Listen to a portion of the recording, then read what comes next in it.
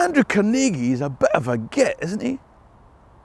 If you're interested in the people, places and events in Scottish history, then click the subscribe button at the bottom right of the screen and ring the notification bell to be told when I upload new videos. In the meantime, let me tell you a story. Andrew Carnegie is a name that I remember from early childhood. It felt like it rang hourly from the clapper tongue of one of the aunts who brought us up. As a sensible, level-headed, grounded adult who watched every penny when Saturday brought the sight of something tasty in a toy or a sweet shop or some other extravagance, we'd hear the phrase, "Who do you think I am? Andrew Carnegie!" That's how I learned Andrew Carnegie's name. Rich beyond dreams, and yet the barrier between me and things out of reach. As I grew, I understood the story told here. The simple Scottish laddie that had gone to America, scraped an existence and then prospered, become a millionaire industrialist who came back and showered his beneficence on the old country. Here in Dunfermline, he funded the first municipal baths, a library and a precious jewel that I'm going to show you later. And of course, this week, I'll perform a stand-up show, Stories of Scotland, in Carnegie Hall. Not the second-rate New York one. But don't worry, I'll be coming across the Atlantic in 2024. I'll be bringing my show, Stories of Scotland, to Toronto, Halifax, Annapolis, New Glasgow, Moncton, Perth. That's right, there's one in Ontario as well. Ottawa, Fergus, Calgary, Vancouver, Victoria, and more. There'll be a link top right or in the description below as always. It's a perfect Christmas gift. I learned about the gifts of generosity successful capitalists made to the poor. And then I reached adulthood. And as a young man, I discovered he was a bit of a git, really. Don't get me wrong. He was a bright, willing, hard-working, energetic, can-do young laddie with initiative who went to America poor and through his efforts became the richest man in the world. He worked his way up from textile labourer to note taker to messenger to telegraph operator to railway clerk, manager, shareholder, oilman, steelmaker, bond dealer and multifaceted multimillionaire industrialist, writer, intellectual and patron of the arts. And I'll never cover everything in this video, but you'll learn so much more by visiting his Birthplace Museum here. You should go. What they might not tell you is, he was a bit of a git. It was his union-breaking activities that made me think that. Maintaining or increasing profits by forcing men to take reduced wages and longer hours, denying them group representation, bringing in scab labour and even gun-toting Pinkertons to ensure compliance. Ordinary, hard-working men looked up, begging not to have their day extended from 8 hours to 12 hours, only to hear the response, "Who do you think I am, Andrew Carnegie?" The worst of these events was at a plant called Homestead near Pittsburgh, where the use of armed Pinkertons led to bloodshed and death on both sides. But at least the widows, orphans and downtrodden workers got a library. Now I'm an older man, maybe mellowed by years.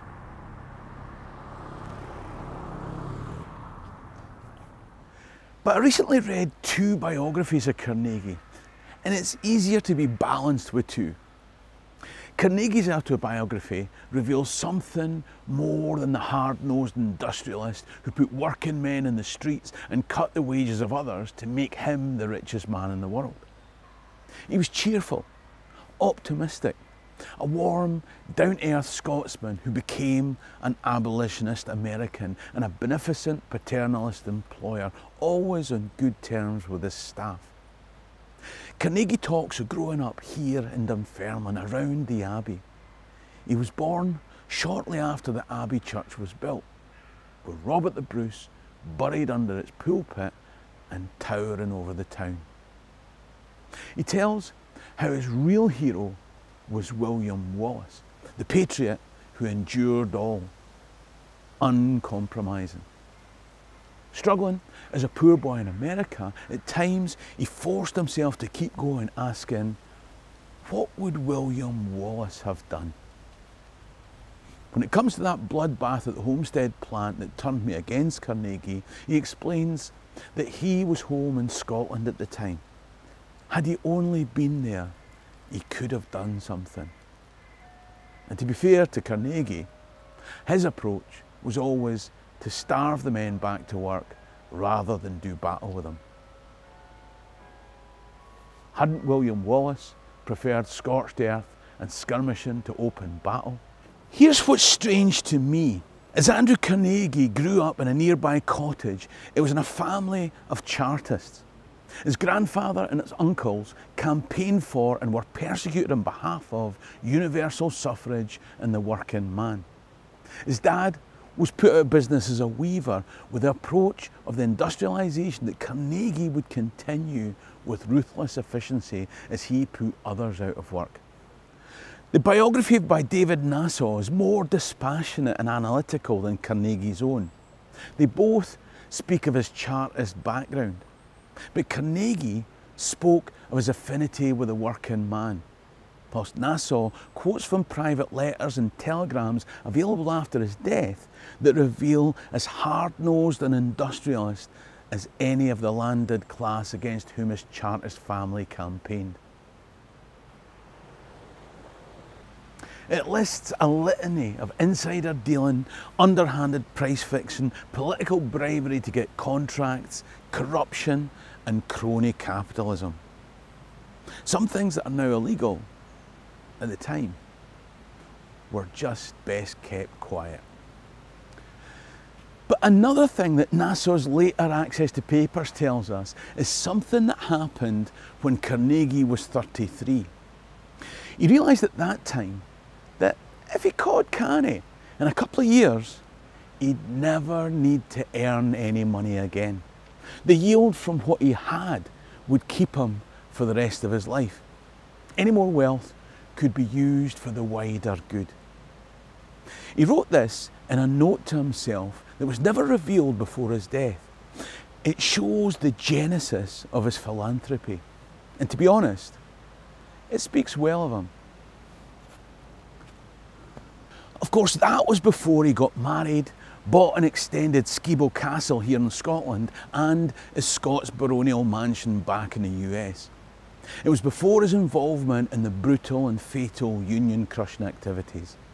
He continued to amass wealth and political influence to make more. But here's the thing. Eventually, his Gospel of Wealth declared that it was the duty of capitalists to give away their gains.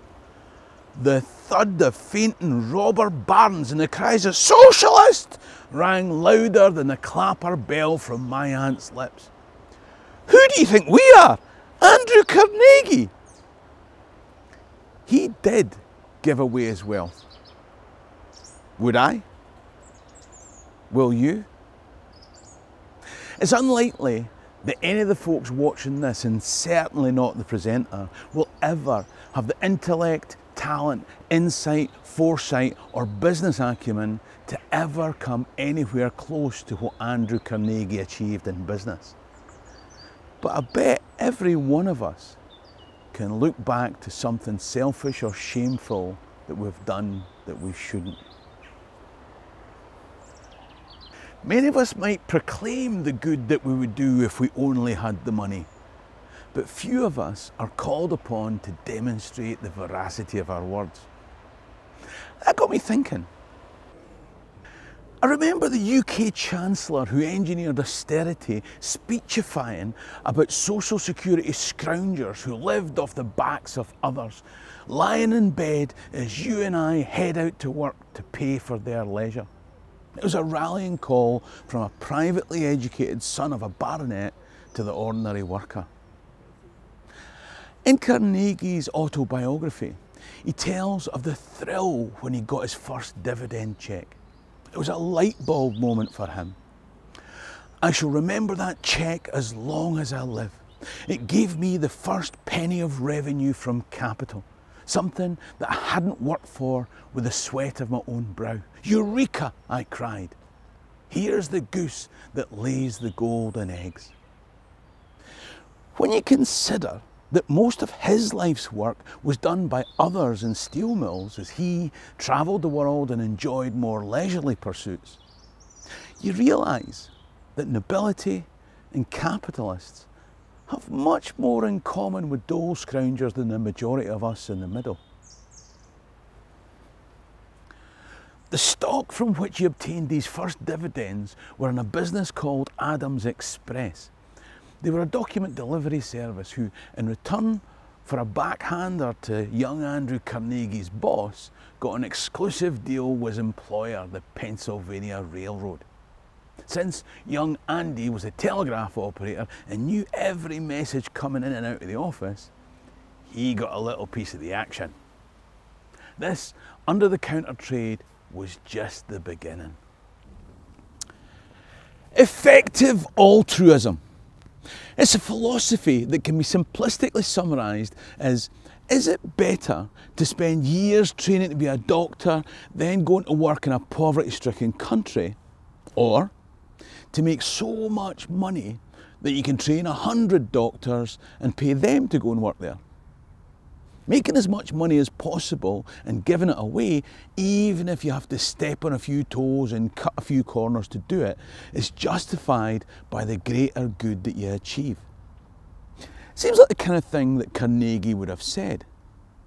Now, a crypto billionaire called Sam Bankman-Fried believed in this philosophy, and in 2022, following the collapse of his cryptocurrency exchange and his attempts to keep it afloat with depositors' money, Bankman-Fried was arrested and is currently facing life in prison. Now, if some of the laws that are in place today had existed in Carnegie's time,